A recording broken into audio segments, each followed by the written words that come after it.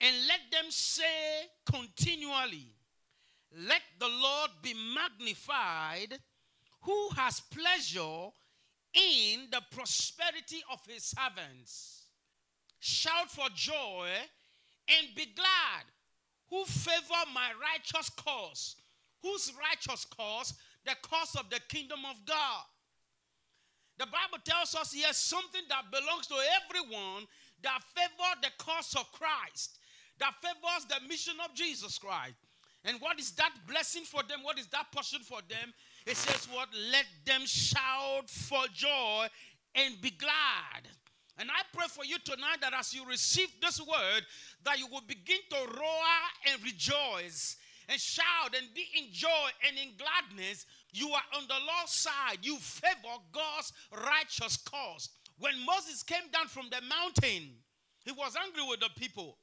And he threw down the 10 commandments, broke the 10 commandments at once. They said Moses is the only person who in one stroke broke the whole 10 commandments. Who is on the Lord's side, let him come to me. And the Bible said the tribe of the Levites, they came to Moses, and that's how the Levites became the priests in Israel. Amen. They favor the cause of righteousness. They favor the cause of God. And tonight we see here there is a promise and a blessing for favoring the cause of Christ. And the Bible says here, let them shout for joy and be glad who favor my righteous cause. Let them say, let the Lord be magnified who has pleasure in the prosperity of who? Of his servants.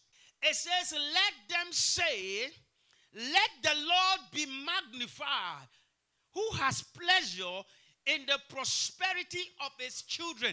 Which means it gives God pleasure for his children to prosper.